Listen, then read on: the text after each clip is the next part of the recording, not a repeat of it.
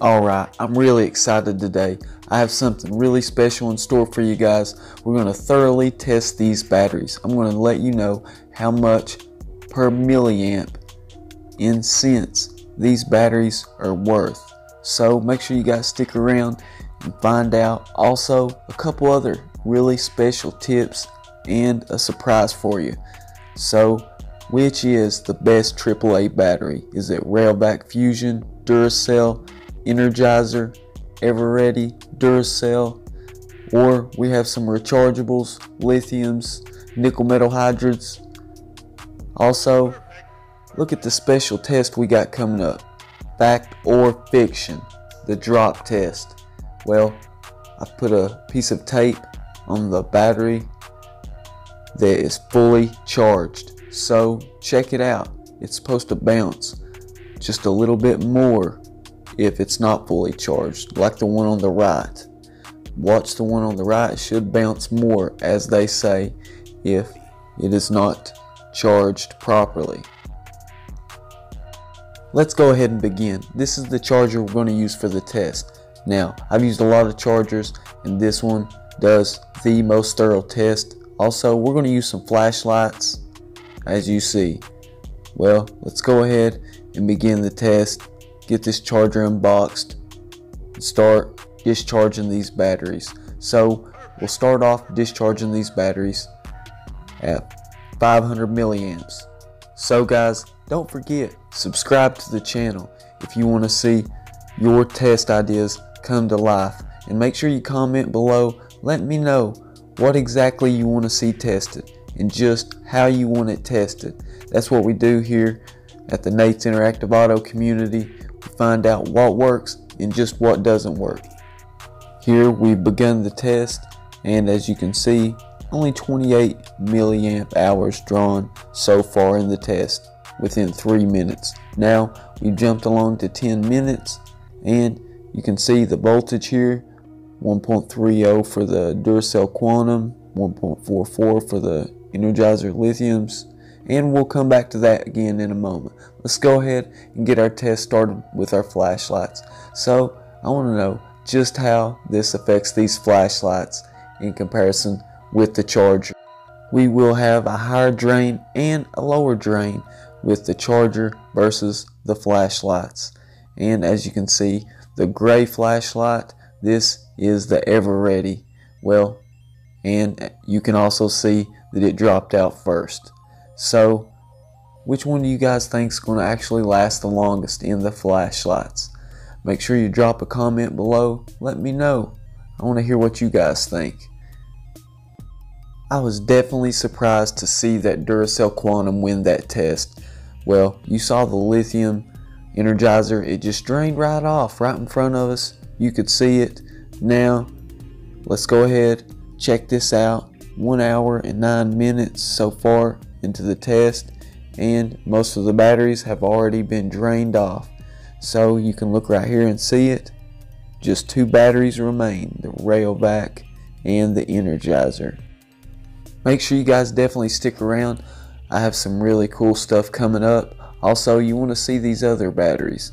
You want to see just how these compare to the batteries we have here. And don't forget, like I said, I do have some special information coming for you guys. As you can see right there, we have the voltage, 1.25 for the Duracell Quantum and the lithium ion. Also, here's the milliamp hours for each battery. And so far you can see the lithium and Rayovac are ahead of the pack. Always make sure and watch out when buying your batteries on Amazon or eBay, because there's definitely been a lot of scams taking place. I bought a lot of batteries myself and tested them. This is the best way I found to do so, testing the amperage draw on the batteries. A lot of bad 18650s, they look like they were originally manufactured by a large manufacturer. So make sure you guys steer clear of those, and it wouldn't hurt if you were able to test the batteries yourself. So I definitely recommend getting one of these chargers, or just find something similar to this. I'll make sure to include a link in the description below for everything I've used in this video. That way, if you guys want to know more information or you want to know just where to find it, you'll be able to find it right there. Like I said, if nothing else, make sure you guys get something so that you guys are able to test these batteries for yourself, because you definitely don't want to be losing that kind of money. And the lithium is definitely ahead of the pack. Look at this, 945 milliamp hours compared to the second largest, which is the Rayovac at 658. Except the lithium is definitely still going strong in the test. So which one do you think is going to actually be the best out of all of these batteries? 1298 milliamp hours, much better. But the real question is, for what you're paying for those batteries, because they're definitely very, very expensive, is it really a good deal? And how much is it per milliamp? How much money are you paying? Well, as I said, I'm going to include all this information. This way you'll know, are you spending your money the right way? Are you actually getting a good deal? The best or most bang for your buck? Well, here at Nate's Interactive Auto, we definitely make sure that we use what works. Make sure you guys stick around because we're almost there. We almost got the best information coming up here just in one moment. So you saw the time, you saw there's definitely no comparison. The lithium definitely topped them all, but will it remain that way when we factor in the cost? And out of these batteries, which one do you think's actually ahead of the class? Which one is going to be the most cost effective? And can the same battery actually win in the flashlight test versus the charger? Now, this test is going to be done a different discharge rate. We're doing this at 700 milliamps, so we raised the amperage a little bit on the discharge rate by 200 milliamps. So Duracell, Energizer, or Rayovac, you're definitely going to be surprised who comes out on top in this one. I know I was. Well, what suggestions do you have? What can we test next? You know, we definitely test fuel additives, duct tapes, you name it, we test it. So here we are 2 minutes into the test and discharging at around 700 milliamps. Guys, I definitely want to give you a special thanks for taking time to watch these videos. As always, we really appreciate you here.